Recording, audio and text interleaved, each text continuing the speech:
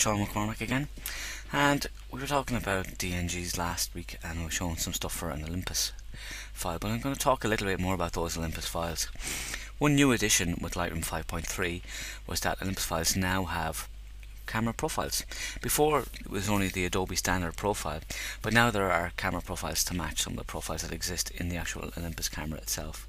These are from the the EM5, and we can now see that we have camera muted, camera natural,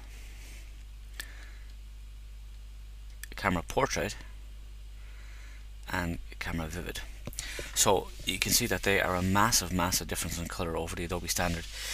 The irony, of course, is that the Adobe standard is actually very muted even compared to the camera muted.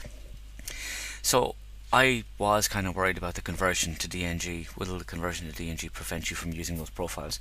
So let's go to a DNG file that we created the last time, and we'll see that those are exactly the same profiles that are available in the camera calibration tab as well. So you're able to still have access to those profiles even though you're there with a DNG file rather than the Olympus RAW file. So let's look at the new camera profiles for 5.3 for Olympus cameras.